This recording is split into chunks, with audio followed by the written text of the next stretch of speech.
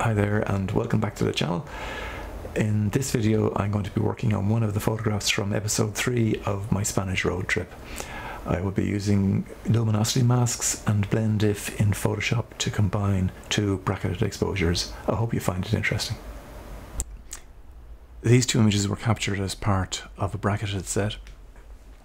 The one on the left for the foreground on the pinnacle, and the one on the right for the sky.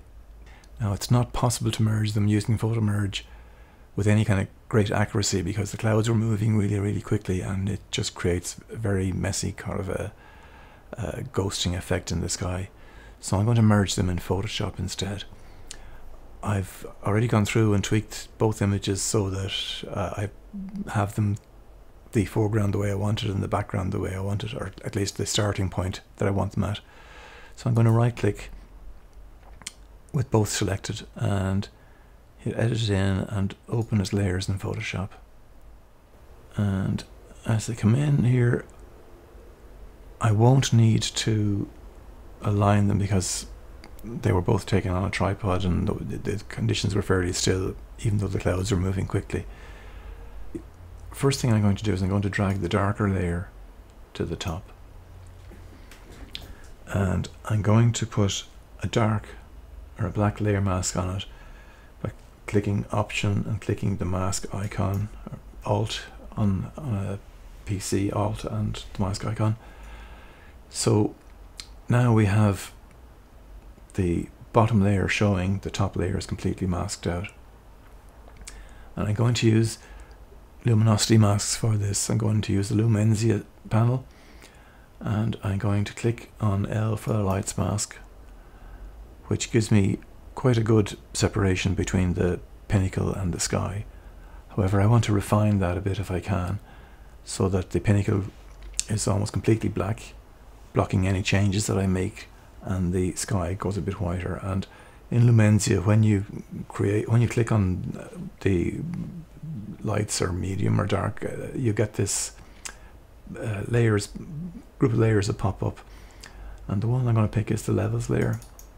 And if I click into it, what I can do is I can drag in from the left to darken that rock and drag it from the right to brighten the sky, so that we get a very clearly defined mask.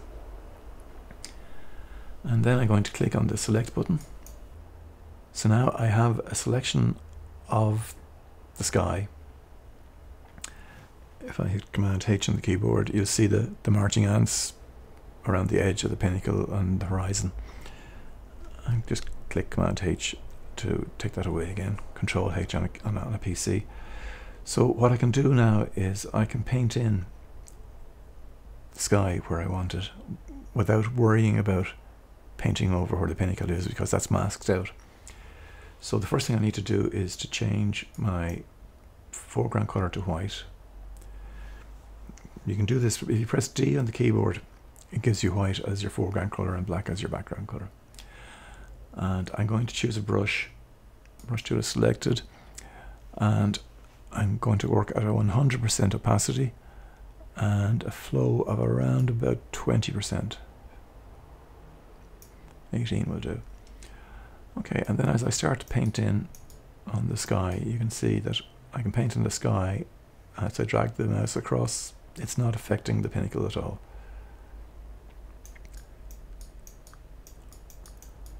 So we're getting that dramatic sky, and when I'm building up the effect of the cloud with each brush stroke.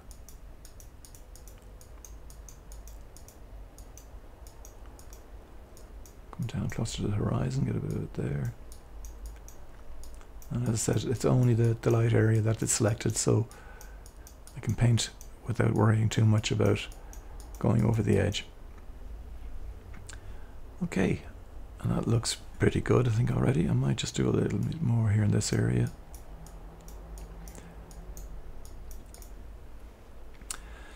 So the only problem we have is that those bright areas in the sky are quite a distraction. So I'm going to see if we can maybe do something more to get rid of those. And I'll do this by using blend if.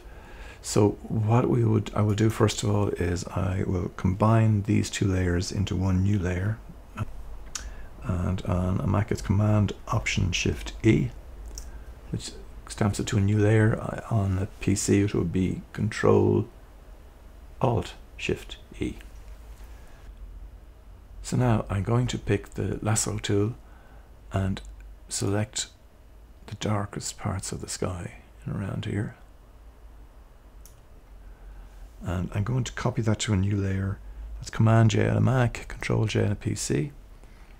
And if I hit V on the keyboard, I can move that selection around.